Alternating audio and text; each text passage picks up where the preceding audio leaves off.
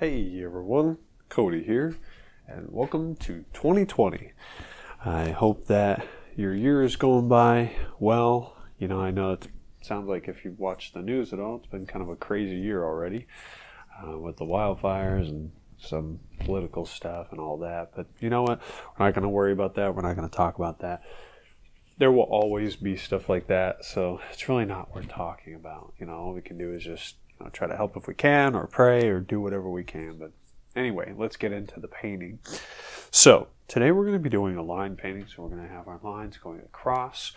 I'll go over the paints in just a second, and then the tool. We're going to be using this little edge painter. So I got some more of these. I've got a few of them here. But these edge painters you can get at like Home Depot. I think you can get them at like Walmart or something, but I got them at Home Depot. They're only a couple bucks, and it's for like painting the edges on your wall. But they produce really nice, clean lines, so that's why I use them. So we're going to be using some of those, and then these are our colors I've got laid out here. I've got dark brown, dark blue, light blue, yellow, red, purple, and gold. So I'm going to go ahead and give these a stir, and then we will get into the painting. To produce the painting, we're just going to create some lines, and then we're going to scrape them so that they are very thin, straight lines.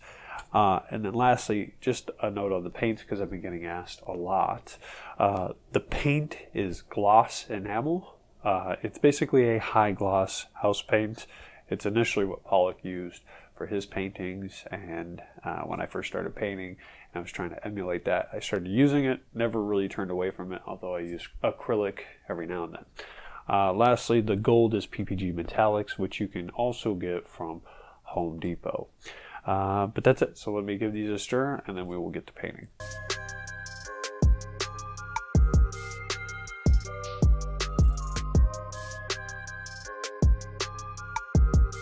Okay, quick note. Because it's cold outside and I store my paints in the garage, some of them are very thick. So I'm just going to add just a tiny bit of water just to kind of loosen them up, because from sitting outside for months in the cold, they've actually thickened a little bit.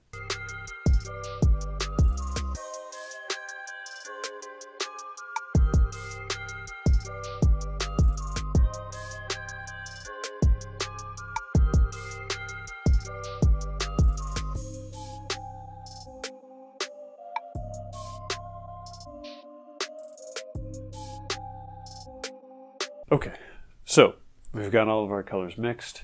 We're going to go ahead and start laying them down in horizontal lines. And while we're doing that, I wanted to kind of talk about just some future stuff.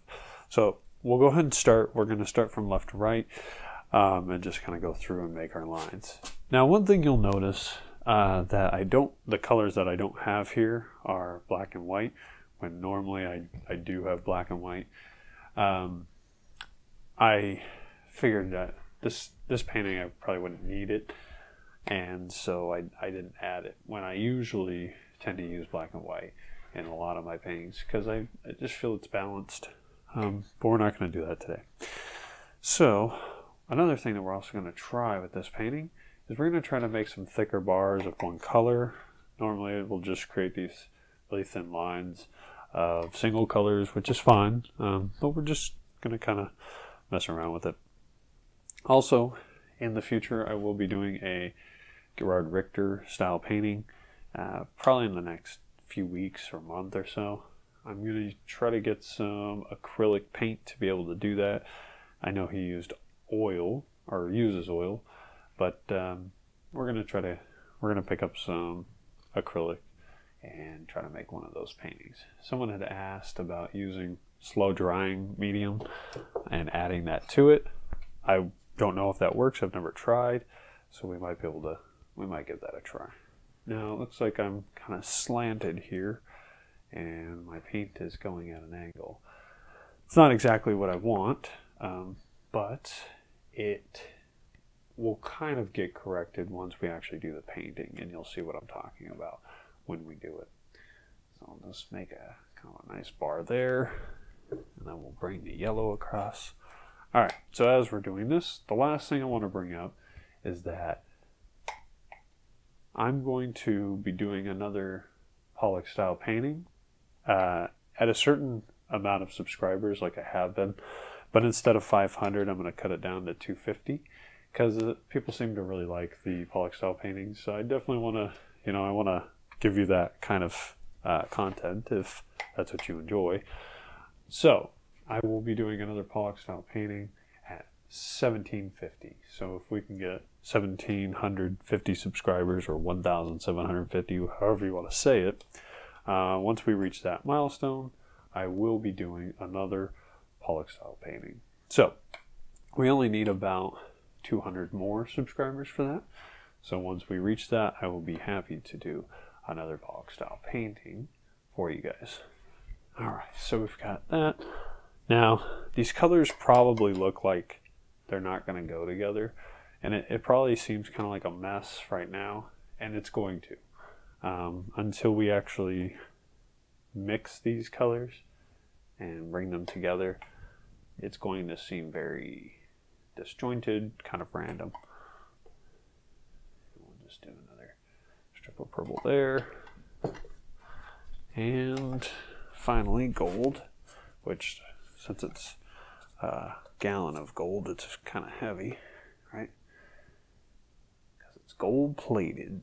All right, so we'll bring some of that in there. And I feel like I'm losing the blue right there, but I'm just gonna leave it. Now you'll notice I'm putting more on the left. It's not intentional, but it's going to help to carry the colors through. And we'll just put some gold at the top.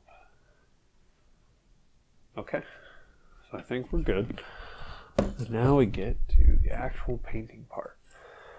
So we're going to basically start from the left and work our way right and just pull those paints all the way through the painting. The only issue I have with these paintings, real quick, I'm going to grab some coffee because I've got it here and it's cold outside. All right, so the only issue I've had with these paintings is the edges, not getting paint all the way across the edge. So I'm going to kind of dip the paint and brush it off the side. And then once we've done that, we're going to go ahead and pull this paint all the way through the painting.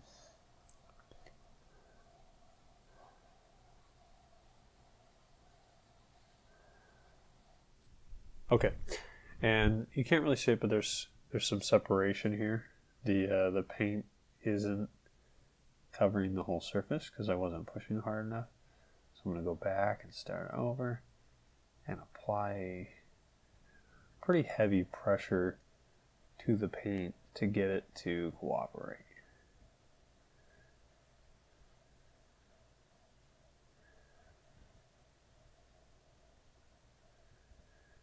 Now, well, I'm going to stop real quick and show you this. See, this paint is building up. We almost want that because it's going to help the paint carry throughout the painting. So that little buildup is fine.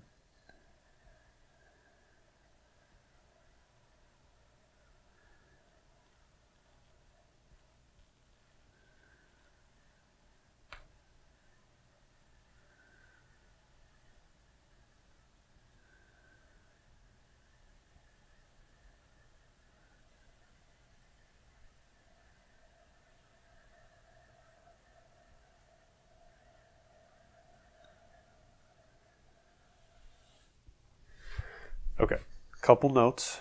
One, we missed the corner, which I might be able to fix. Two, there's a little dot here, but it's also a little curved because I'm not completely straight in trying to get this to cooperate. It doesn't always come out straight. So I need to fix this because it's going to bother me if I don't. So what I'm going to do is I'm going to put some of the paint up here. Right, and then I'm going to take a different one and pull it through.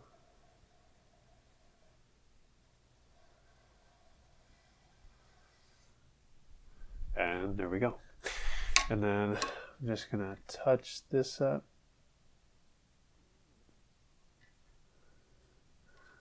And probably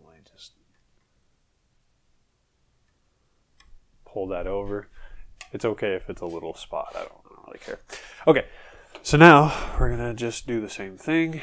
We're gonna overlap this layer a little bit so that the colors don't bleed together. Because if I go down to where it meets, it's going to miss part of it.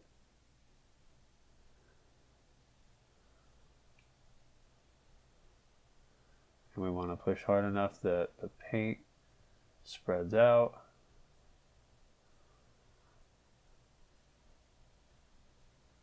We're already getting some nice color variation.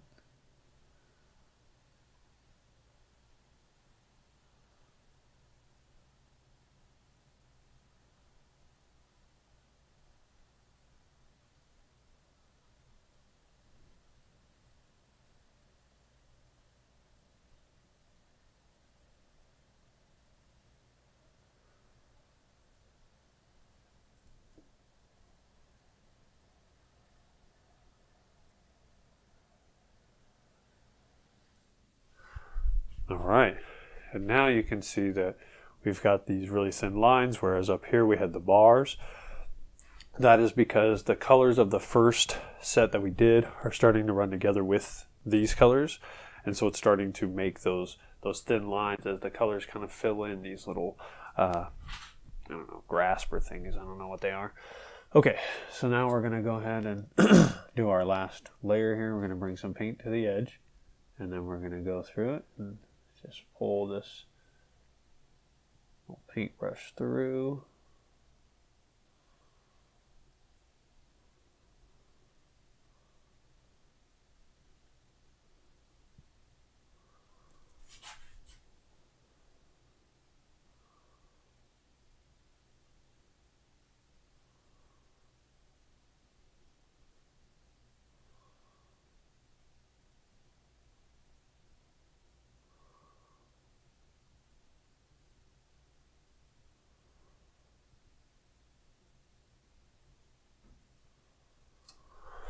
Okay, so we've got some good color. The only other thing I could do is kind of bring it through the top to give the top some more variation. I think I'm going to do it. It may actually ruin the painting. See, I talk about this all the time. Once you've gone through these colors too many times, they start to blend together and become muddy. So that is a risk I run by going over these colors I've already gone. I could just leave the bars, but it looks kind of weird to me to have a bunch of thin ones at the bottom but thick ones at the top. Could be a design thing, but it kind of bothers me. So I'm actually going to go ahead and go over them, and we're going to see if we can pull some of these colors together and get some thinner bars here.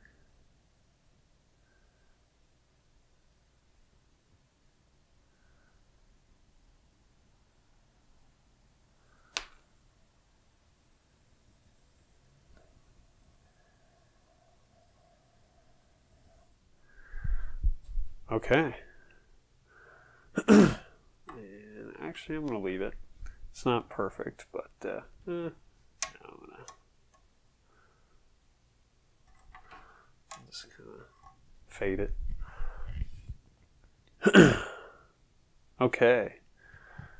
Now it's going to bother me. I don't know if I have OCD or what, but it's like if it doesn't... if the design doesn't carry through, it bothers me.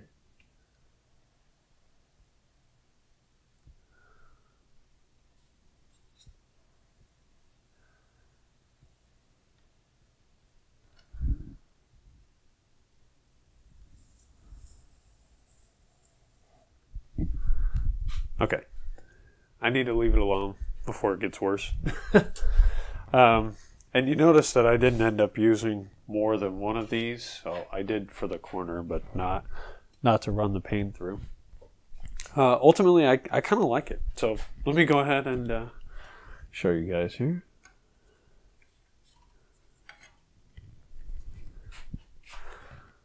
So this is the final piece here.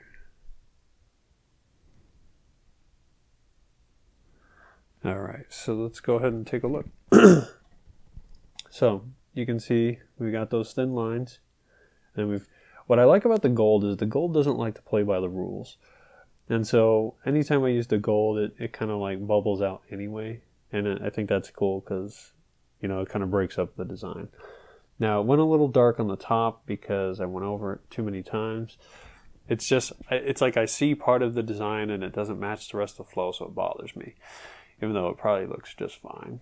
So that's just kind of something I deal with. But you can see that we got those thin lines that we were trying to achieve. I mean, these lines are paper thin. Like that string of gold right in the middle of the screen, or yellow, whatever it is, super thin, paper thin. So, I mean, that's what we're trying to achieve though, so success. Ultimately, I don't mind the painting. I like the way that it turned out. The colors are interesting. Probably not my favorite color scheme. Kind of reminds me of watermelon. I don't know. But not too bad. So ultimately, this is the end of the painting. And I will do some more in the next couple weeks. I probably won't do as many as I did last year. I just kind of got crazy with it and then it started being too much. So anyway, I hope you enjoyed this video. Again, even if your year isn't going super spectacular, it could get better. So don't worry about it. But more paintings are coming in the future and Pollock style painting at 1750. So I will see you guys in the next one. Take care. God bless. And I will see you in the next video. Bye, guys.